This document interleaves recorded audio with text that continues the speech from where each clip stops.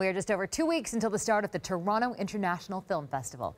Liem Vu sits down with TIFF's organizers to find out what they are looking forward to the most this year.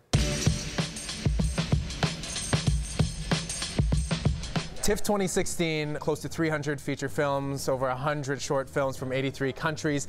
What are you excited the most about for this year's festival? Excited to be kicking the festival off this year with the Magnificent Seven. Antoine Fuqua's back, Denzel Washington, but this time joined by an incredible ensemble cast. Welcoming people. I mean, that's the thing. There's so many friends that come to the festival. Do you remember that first movie or that movie that sort of clicked with you and made you realize that, oh my gosh, I love film? I saw Close Encounters of the Third Kind when I was a kid, and I went to see it 5 times, believe it or not. Weekend was one of them, and Pierre Le Fou, done by the same director, Jean-Luc Godard. Not well known, but a huge, huge art house name. Has there been a movie in the past where you selected it for TIFF and you're thinking, this is going to be big, this is going to win the awards, this is going to win over the audience, and then it actually happens after TIFF?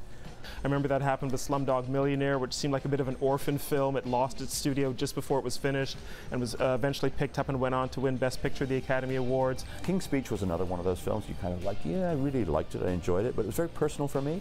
Last year, we saw this film that I was incredibly moved by called Room. Any sort of tips and tricks for people who will be embarking on TIFF? Find a film from a country that you're curious about but have never been to, a director that you don't know, and just go beyond the red carpet movies, and then hydrate and eat healthy food because you're going to need your energy.